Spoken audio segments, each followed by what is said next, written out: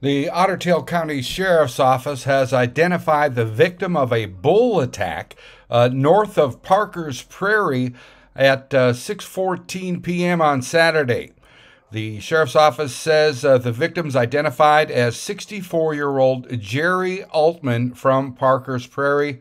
The victim was pronounced deceased at the scene. No other injuries were reported to other people.